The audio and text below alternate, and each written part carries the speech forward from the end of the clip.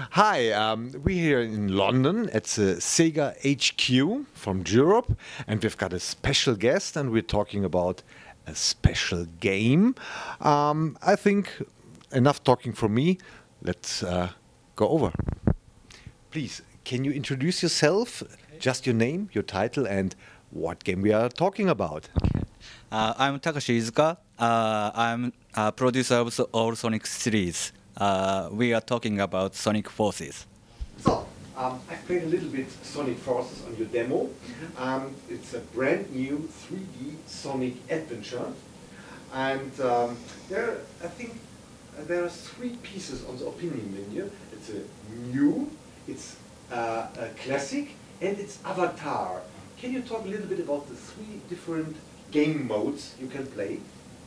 So there are like three elements, three modes like he prepared, and the first one is Modern Sonic. That's focused on 3D high-speed action, and the player can play the game with like a forward view, and so that's like really fun mode. And another one is a classic mode. That's kind of like a traditional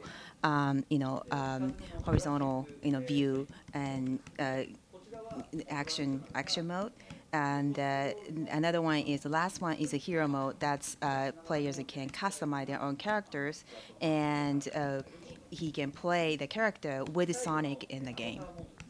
Why do you include these different weapons for the Avatar mode, and how many weapons will there be? So at this moment, we can't tell how many weapons are going to be in the game. But as we did in the Sonic Colors, Sonic Colors also had like a wisp weapons, and there's going to be a lot of like a variety of weapons going to be available in the game.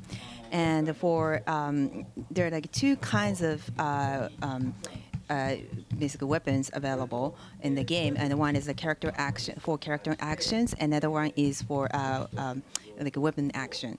And for weapons, just like in a burst weapon, you can use like unlimited, such as like in a burst, weapons the player can use while the character is up in the air. So that kind of stuff, like can be available in the all all types of weapons. Can you tell us a bit about the story of your Sonic game? So before, Eggman's role was basically Sonic beats him, and at the end of the game, that was kind of his role. But in the Forces, it's a little bit different because Eggman's now acquire really powerful, great power. So he control the 99% of the world, and that's the beginning of this title, story-wise.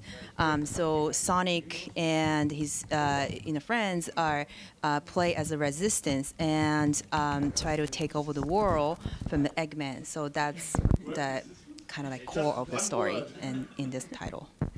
So why choosing now a real deep story for it? So in the previous title, there's like a like you said, like a really lighthearted stories, and because his intention was he wanted to make sure that fans are just, feel happy, feel good while they're playing, and that was the kind of like a core of the previous titles. But for this time in the Forces, his intention was to make sure like his fans are enjoying the gameplay. That's basically Sonic and his friends are in a really like a serious situation, kind of like different from like a previous titles. He is not in a good position when the game begins, because Eggman's already control the world. So he wanted to make sure fans enjoying that, having like a Sonic and not in a good position, and but kind of like a fight against power, fight against like Eggman in his power. He wanted to have fans to enjoy the process while playing the game. Is there new elements like the swinging on the points? Is it new? And when? Why do you implement this type of game? For the modern and the classic gameplay, That's kind of the targeted for fans who like the traditional past titles, and his intention was to have them to play, something familiar, and they play in the past. But for the third element, which is the hero characters, is designed for the fans to basically enjoy the actions, like high-speed actions. So basically, hero characters are kind of like ordinary characters. It's nothing special, but he wanted to have the fans to enjoy those characters by implementing the wire actions, which is different action styles from like Sonic or modern or classic Sonic. So producing the game, is there a big difference if you do it for a Switch or for PS4, maybe PC, whatever? Or his intention is basically whatever the platform is, he wants to make sure as platform agnostic as possible. So he wants to make sure, like whatever the platform you're playing, he wants to make sure you have the same experience.